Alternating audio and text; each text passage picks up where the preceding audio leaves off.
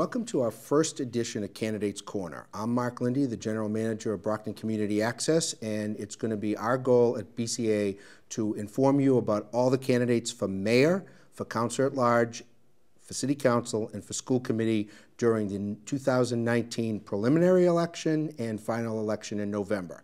My first guest on my first show is Jean Bradley Derenoncourt, who is a city councilor at large right now, and he is running for mayor. Welcome, Jean. How are you? Hello, Mr. Chairman. Good to see you. Good to see you, too. So, historic first elected Haitian-American city councilor for Brockton, but that's statewide, right? And also the first male Haitian-American elected official as well. Exactly. And now you're going for the #1 spot. You ran citywide, councilor at large, so you ran citywide, you knocked on all the doors all over the city, and you want a promotion, right? Not promotions. We want to serve the people. You want to serve the people, okay. To the best of our ability. I met you over at Massasoit Community College when you were running for student trustee, okay? And I saw you out in the hallway shaking hands, and I said, this guy is going to get elected. You said that, yeah. I did. I told you that. You weren't one of my students because I Yeah. teach there part-time. Yeah, you said that. But I said you were going to get elected, and I actually have been pretty successful in predicting all the student trustee elections ever since. A lot of students in my speech class have won student trustee, okay? That's perfect. You then went from that, and you were elected to other things over at Massasoit, correct? of them. Student Senate? Yes. Student Senate, International Touch Club, I things did, like that. We got a great school over there. I don't have to talk to you about that because I remember you doing a keynote speech back a few years ago. I was. Okay? And then you ran for city council or at large. You didn't just stick to a ward. You live in Ward 1, I live in Ward 1. You ran citywide. So in terms of the mayor's race, what are you trying to do? And then we'll talk about some of the current issues that are going on today right here in Brockton and the future. Well, let's face it. First, I would like to thank you for taking the time to actually allow me to do this interview and as your first guest on that show. And of course, the audience, you folks who are watching at home as we speak, and of course, some of you that will watch at a later date. So the city of Brockton has been so good to me. And as you know, my story, I've been in America for 8 years. I came here after the 2010 earthquake that destroyed Haiti. Unfortunately, when I was looking for a place to stay and a place to be, the city of Brockton opened its arms for me. And this is something that I will never and ever forget, because without having an opportunity to be in Brockton, especially after facing some of the most disastrous moments of my life, I wouldn't be able to be where I am. Because if you recall, I mean, you and I have this conversation all the time. I could not speak a word of English, so I had to learn the language. But one of the places that I cannot possibly forget is the Brockton Public Library, where I was able to go there and learn English as a second language, ESL. And Miles Vega, I have to give a lot of respect to that wonderful teacher, because without Miles Vega, as you know, this program wouldn't be able to actually continue what they are doing now, because they don't receive any fund for it. But let's just get back to Brockton. Yes, I came in America 8 years ago. I became a U.S. citizen about 2 years ago. But way before I was a U.S. citizen, I was involved in student government, Massasoit Community College. Like you stated, I was the president of the, I was the president of the International Touch Club.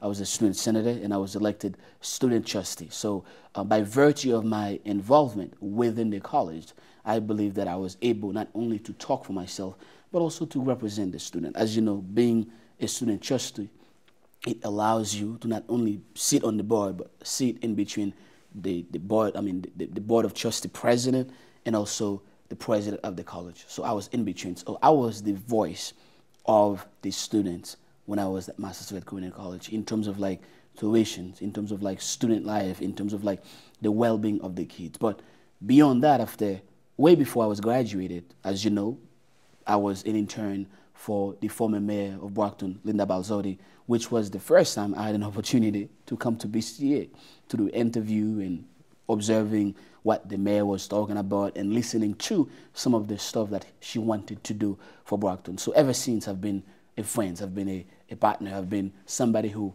truly believes in BCA, because I strongly believe BCA does and has been doing a wonderful job in the sense of like giving information out to some of our people who do not have the time to watch or who do not have the money to pay for all those big TV things. So in 2017, after working for, as you know, the former mayor of Brockton, Linda Balzotti, the former governor of Massachusetts as an intern, Deval Patrick, and of course, State Senator Michael Brady as an aide, and I was in charge of the constituent services, or I should say, I was the director of constituent services until I resigned this job in April this year to run for mayor. So I've been giving back not only to Brockton, but also the state. But one of the things that I'm most proud of is the job that I had as a busboy at Crystal's Restaurant. This was my first job in America, and some of you who are watching the show as we speak, you probably do not remember me when I was bossing people at Crystal's because I couldn't speak the language, but all I could do was smiling at people and what have you. So that job truly allows me not only to know who I was as a person, or who I am, I should say, but also it gives me the ability to understand or to empathize with someone else. Because during that moment, some people knew I didn't know how to speak English, but they still take the time to listen to whatever I was saying. And of course, the Greek community, as you know, Chris was Greek.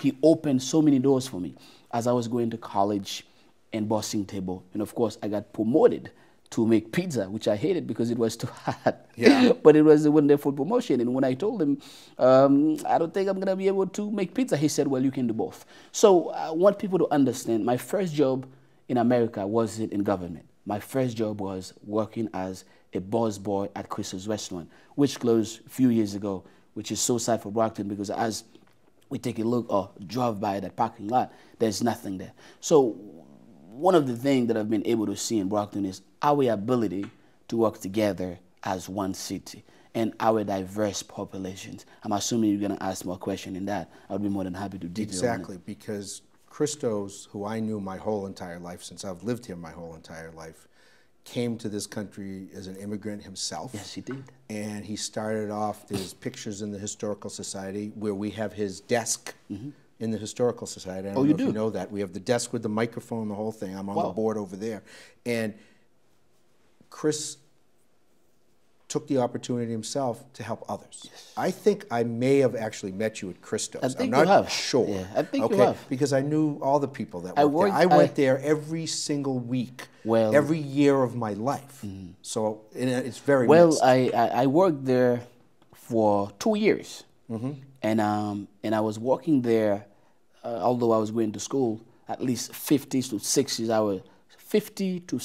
hours a week.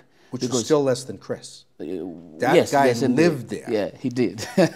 But one of the things that I can remember vividly was his determination to keep this place alive. And as you can see, after he passed away, the place collapsed. I mean, the place was huge, but his daughters... And they moved to a takeout over in Whitman, which is not the same. I'm sorry. Well, I will not go to that one. I'll let you do that. I love their food, and I was an expert with their food because I ate it so many times. I'm still close with the family, Maria and Gigi. Nice people, wonderful family. They were family. Well, they are family. I remember when Massasoit Community College Conference Center, which is now closed, that was Christos too. Yes, that was the second part. But let's get back to the election. But that's part of Brockton. That's the beauty of our city. I guess it's a good segue into the immigrant story and the immigrant experience. So right now we're sitting at the end of May. The campaign has just kicked off because April 29th was the first day anybody could take out papers, and they're allowed to take out papers all the way till the end of July. Yes.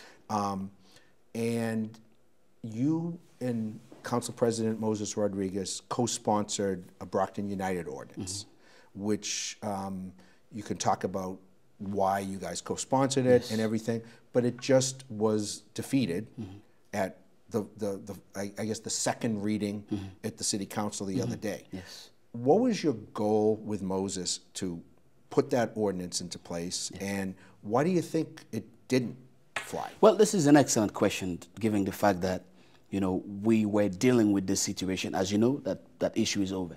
So what I would like you folks to understand about what the chairman just stated is that Council President Moses Rodriguez filed an ordinance on behalf of the Brockton United. Just in case you ask, what is Brockton United?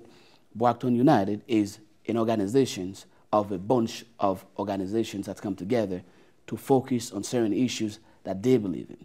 So when that ordinance was first presented, if you recall, it was in 2013. At that time, the administration that we have now supported it. In 2015, they supported it. In 2017, they supported it. Mind you, during these years, I was not even involved. Well, I wasn't even an elected official. I wasn't even a U.S. citizen. But unfortunately, in 2018, Council Moses Rodriguez and myself got approached by the Brockton United folks to somewhat refile it again in the spirit of making the city of Brockton a better place. Unfortunately, given the situation that we are dealing with, I was called out by the administration, I should say the mayor, March 28, 2019, saying that I want to turn this place into a bad place. And as we speak, if some of you drive up on Belmont Street, you will see signs saying to stop certain things. Folks, let me just be honest with you. I have been in America for 8 years, and I've been in Brockton ever since. I love the city of Brockton more than you can possibly imagine. Because in 2010, when I needed a place to be, when I needed a place to stay, when I needed a home, the city of Brockton opened its door for me. And since that moment, every single thing that I've been doing in the city of Brockton is to make Brockton a better, stronger place for all of us, whether it's for our young people, whether it's for our seniors, whether it's for our residents. But one of the things that I will not accept, and I will tell you straight, is that as we speak, people are using this issue, which should never be mentioned, March 28th, because the paramount goal of the state of the city's address was to talk about what is the state of our city in terms of finance, in terms of public safety, in terms of education, in terms of our seniors, and in terms of our young people. But unfortunately, I was called out solely because, as you know, there was speculations on the news that Jean Bradley Derenoncourt might run for mayor.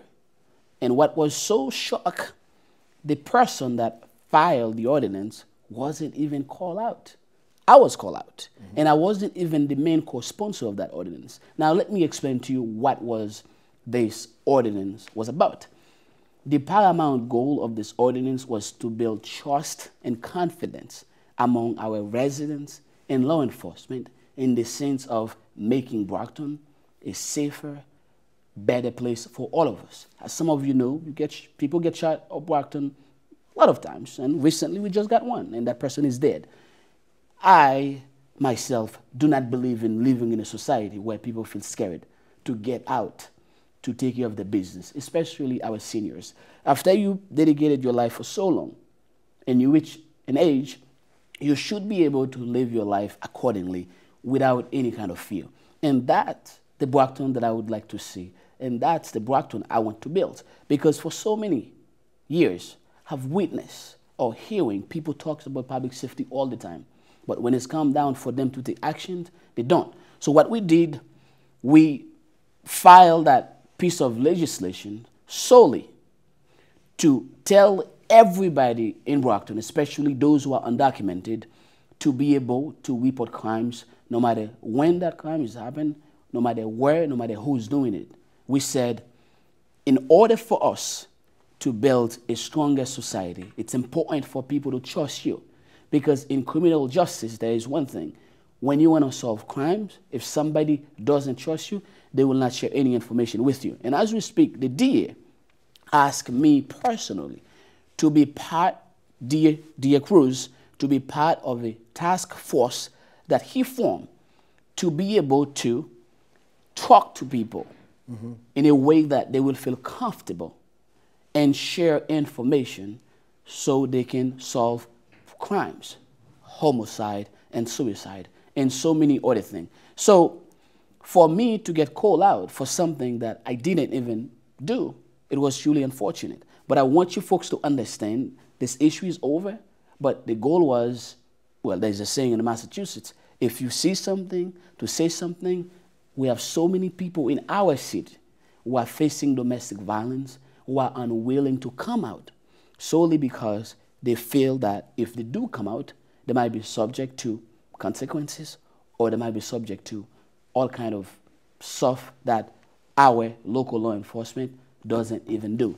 So let's go into law enforcement. I know one of your key issues in your platform is public safety. It's not out there yet. As you know, we are still drafting it. I know. We're at the end of May and heading into June. Well, yeah. But so public safety, the mayor appoints the chief of police. Yes.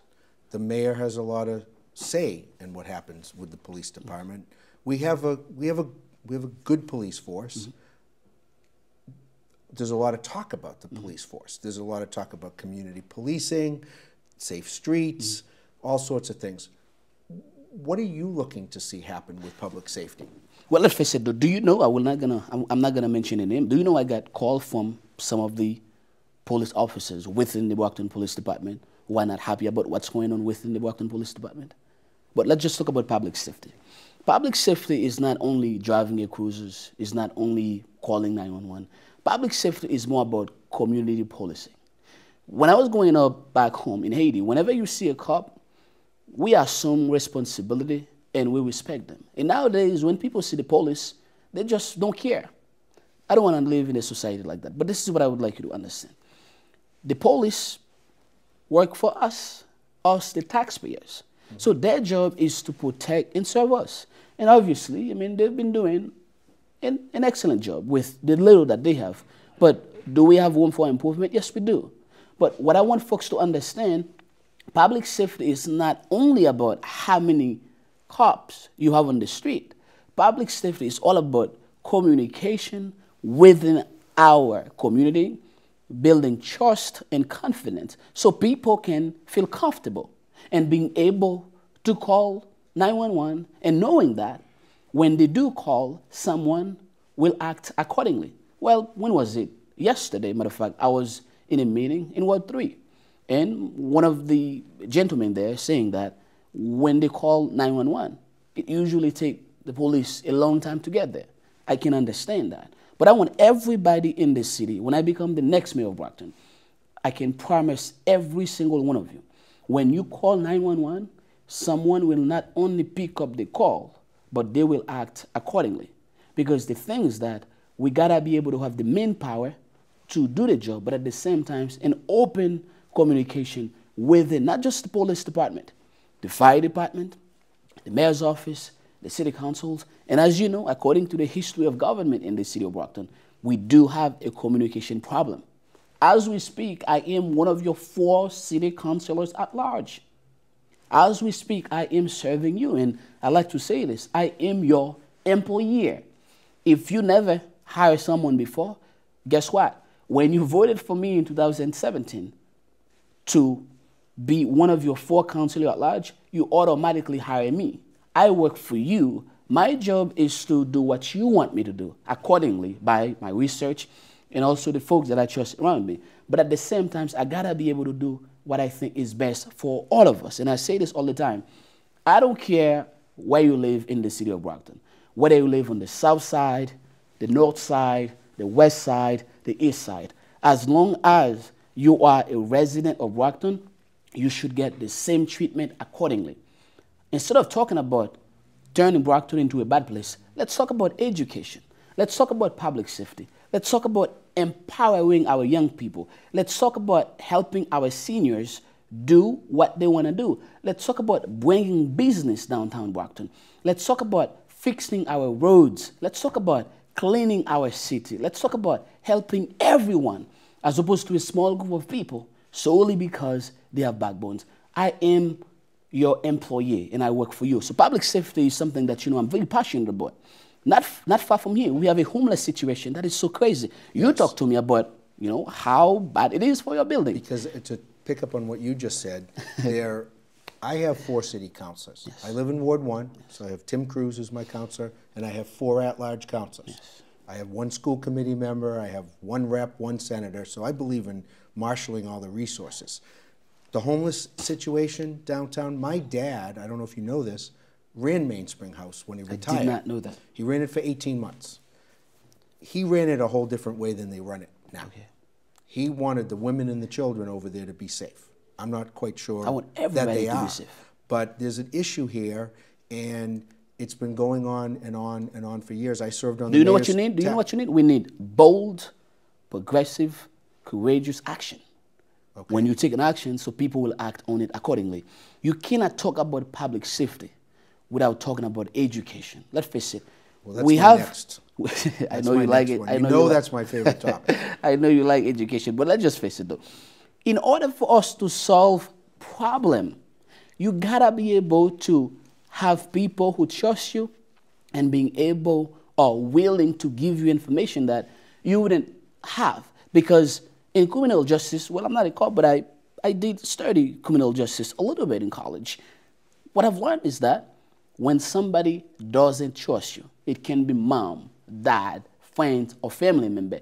When somebody doesn't trust you, Mr. Chairman, let's just be honest, they will not tell you anything. But if they do trust you, they will share whatever with you. And that's one of the reasons I believe the DA Cruz, created that task force to be able to bring everybody on the table. Wow. So we can share information. And I believe I am, if I'm not mistaken, the youngest person within that group to talk about what are the best ways in which we can bring people together to solve crimes. Not only within the city of Brockton, but why not the Plymouth County? As you know, I worked for the state for about 6 years. I got called all over. Like I said, I used to be an intern at City Hall for Linda Balzardi. I was an intern for Governor Patrick. I worked for Senator Brady, for State Rep Brady, and I also worked for Senator Brady for 4 years. So I will not say that I know everything, but I'd face it. In terms of government, I think I've been in and out. And not only this, if you recall, in 2014, I was one of the youngest members that worked with Raise Up Massachusetts to pass Question 4, which give earned sick times to all Massachusetts workers. This is something that I'm proud of. Because I don't want people to think that I'm just sitting here on a suit and just pops out. Ever since I have been in America, I've been doing everything that I could possibly do to give back to this community. Let's talk education. Let's do it. Because you went to a public community college, did. Massasoit, that we talked about. Yes. And full disclosure, I teach there. I've taught there for 25 years. I love every day that I go there. Education in Massachusetts is kind of under siege. Massachusetts is known for being an education state. We haven't touched the foundation formula since 1993 when Brockton filed a lawsuit to get equitable funding in education. We're sitting on a charter, and full disclosure again, I am a total opponent of charter schools, and I'm unapologetic about it because I serve on a school committee that's a public school, Southeastern Regional. So the mayor of the city of Brockton is the chairman of the school committee. Which I think is the most important job in regard to serving the community. Because as you can see, the moment you get elected as mayor, you automatically become the chairman. Here's what I can promise you, folks. I will be the chairman of the Brockton School Committee. I can understand that we can appoint somebody, but as your next mayor, I will do everything that I could possibly do to be there. You know why? Because without a piece of education, I can guarantee you I wouldn't be able to be here. But because of that, here I am, not only an American, not only a city council at large, but I'm actually running for mayor to serve you. Think about that. Think about how many people in our city that can do exactly what I'm doing. But the only difference between them and I is because I was exposed to a lot of opportunities which were created by you, by your tax money, and helping me out to become the person that I am today. This is the opportunity that I would like every child in the city of Brockton to get access to, like going to the Brockton Public Library to learn English as a second language. And if you recall, when I was on the board of trustees for the library, the mayor wanted to cut the library budget in half, and I voted against it. I was the only person, if you recall, Mr. Chairman, who voted against it because I knew. Oh, wait a minute. How much? I voted. Well, I think. No, we voted as a block. No, Mr. Chairman, at the beginning, I was the only person who voted against it. After we realized that how crucial the library was, and the mayor sent that budget recommendation to us, he gave the money back, and everybody was happy with it. And I explained to them why I voted, and they may have said because there was no money. And I know there was money for all this stuff. But education is something that is so important to me. The library is education, community center, public safety. It's everything rolled into one, and it says the People's University upstairs. It is. I'm glad. And it truly is, and that's where you started. Yes. So when you are faced with a tough budget as the mayor, the mayor puts the budget together, not that the council cuts the budget. We can cut. If you had a crisis in funding, and you had to make a choice between public safety, education, library, how would you think that whole process out? Let's face it though, it's like you said, education. I mean, education is part. 3 minutes, just so you know. Well, education is part of the library too. Right. So in terms of like public safety and education, I think education is important. But let's face it, the question is, what kind of issue are we talking about in terms of a crisis? Is it something that must be done as we speak? Then I'm going to have to act on it accordingly. But let's not just play the game. The thing is that we have to focus on what we think is best for all of us, not just a few of us. In the city of Brockton, as we speak, you know this and I know it. You are the chairman of the Brockton Public Library Board of Trustees. We have parents, especially single parents, who cannot afford a computer, who doesn't have access to the internet, and the only place their child can do homework is the library. Matter of fact, I would like the library to extend their hours of operations. I would like to see more people participate. I would like to see the technology that we have in terms of the laptop or the desktop, whatever you call it. I would like to see that somewhat getting better. But what I would like us to understand, if the outcome is positive for one of us, it's not good. It must be positive for all of us. I want you folks to believe in Brockton, because you made me believe in Brockton 8 years ago. Now it is my moment, it is our moment to focus in one city, one community, and one Brockton. I just want you to believe in the city. And together, there is nothing we cannot do, and we will do whatever we can possibly do to make Brockton better, stronger than ever before. 20 seconds. Give them your phone number and your website, and then I have to close the show. Well, thank you, Mr. Chairman. My name is Derenoncourt. Most people call me Gene. If you'd like to reach me, you can call me on my personal cell phone number, which I give out once after I've got elected, 774-297-0191. Or you can go on my website, votejeanbradley.com. It is always and it will always be my greatest privilege to serve you and listen to you and act accordingly as your employee. Thank you. Thank you. Thank you, Mr. Chairman. First time, won't be the last. We're going to be doing this all the way up through election, and hope we'll have debates, robust debates, and to talk about all the issues. Thanks for being here. Thank you. You're watching Candidates Corner. I have to get that out because it's the first one. I have to remember it. We're going to try to have every single candidate for every single office come on and talk directly to the voters. It's our mission at Brockton Community Access to educate people so they know what their choices are. It's unedited, uncut, and uncensored.